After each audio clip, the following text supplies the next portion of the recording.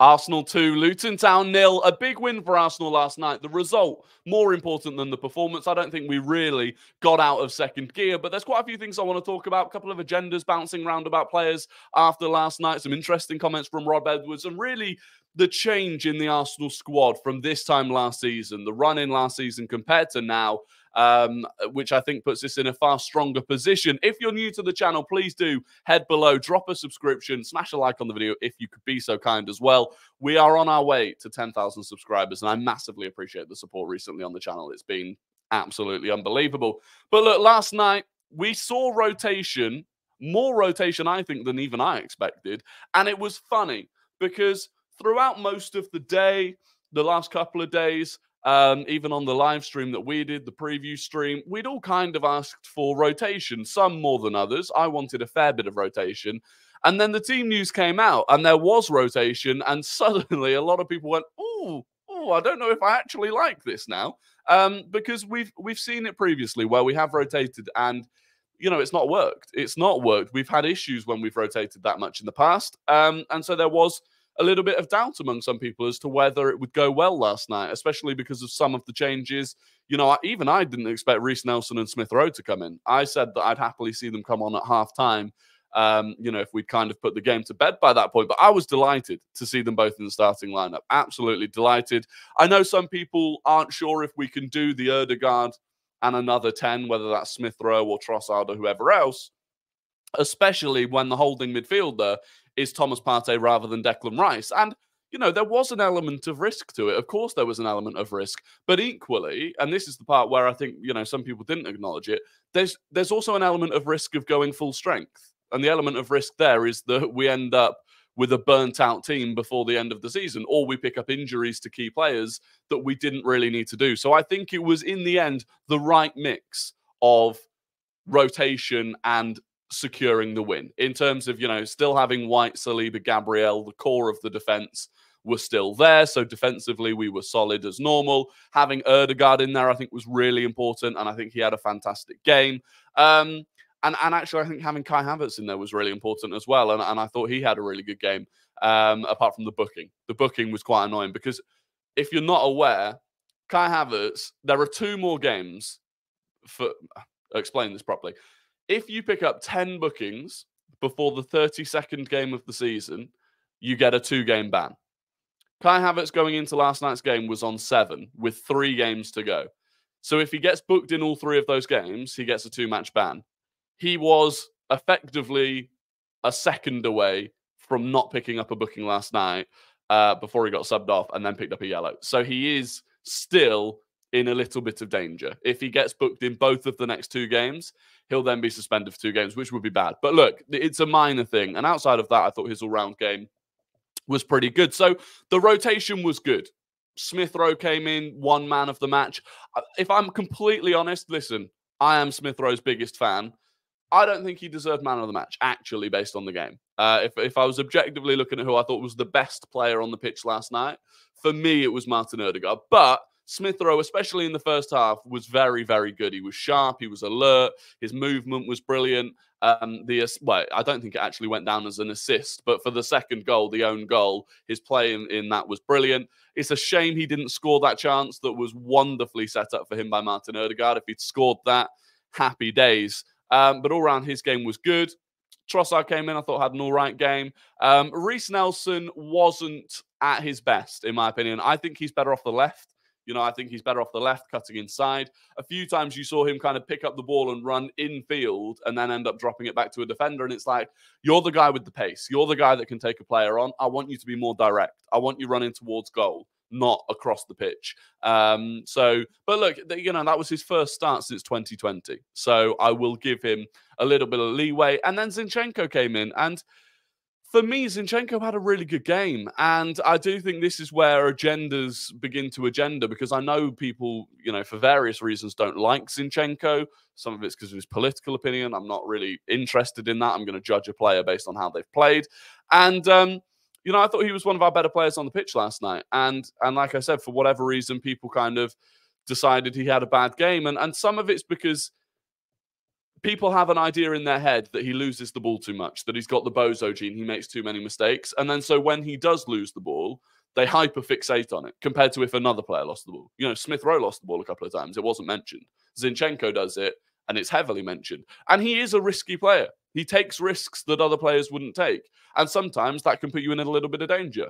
But sometimes it can cut a team open and create a goal. So, you know, you've got sort of both options there. And look, I'm not saying Zinchenko needs to be our starting left back for the rest of the season. I'm not saying that. I think Kivior will come back in. But I don't think he's anywhere near as bad as some people were making out. I think he is still a very good squad player to have. And it's frustrating. It is frustrating to see that kind of commentary about him. So look, I'm going to bring up the stats, and this was the squad. And look, Zinchenko was our second highest rated player on FOTMob. Now these ratings, you know, a lot of it's to do with how much you're on the ball and stuff, so that helps him out. But I mean, if we bring up his individual stats, played 74 minutes, 84% pass accuracy. I don't know if that's, we can check the others, but I don't think that's particularly worse than anyone else on the pitch in an Arsenal shirt. Created a chance. In attack, had 84 touches. All right, his accurate long balls weren't great. 5 passes into the final third. But defensively, he was rock solid last night. 2 out of 2 tackles won, 5 clearances, a headed clearance, 2 interceptions, 9 defensive actions, and 8 recoveries. I don't think anyone made more recoveries in the game than Zinchenko did. And when it came to his duels, which people think he's weak on, he had 5 of them, and he won all 5. 3 on the ground and 2 in the air. So, you know, I do think there was a bit of an overreaction to him. Thomas Partey, I accept. I don't think Thomas Partey looked anywhere near his best last night. I think he looked rusty. I'd expect him to look rusty. But the difference is, when Jurriën Timber comes back into the team, I expect he'll look rusty. And I think people will give him a lot more time and a lot more support in looking rusty than they've given to these two. And I get it. People don't like them. There's an agenda. But if you're judging it purely based on football, I think people just have to be fair about it. I thought Gabriel was an absolute monster again last night, as was Saliba. That is, in the space of 3 days, on Sunday, we ended Man City's run of 57 consecutive games where they scored at the Etihad. And yesterday, believe it or not, Luton Town were on the longest streak of consecutive Premier League games where they had scored, of any Premier League team. 18 games in a row they'd scored in. And we ended that as well. So we really are a defensive masterclass. David Raya now has 3 more clean sheets than any other keeper in the league. He didn't even start the first 4 games of the season, and he missed the game against Brighton recently. So that's absolutely sensational for him. And all round, it was a solid performance. Now, some people are saying, oh, we needed to go out there and score 4 or 5. We didn't. We didn't need to go out there and score 4 or 5. And this is where I think the change from last season is. Last season, at this stage of the season, was when we began, you know, drawing 2-2 against West Ham, drawing 3-3 against Southampton. We were leaky at the back. We were on edge, and this was a professional performance. This was truthfully, this was the sort of performance that you expect to see from Man City in the final 9-10 games of a season, where they turn up, they don't get out of second gear, they win quite comfortably, they move on to the next one. Rotated players.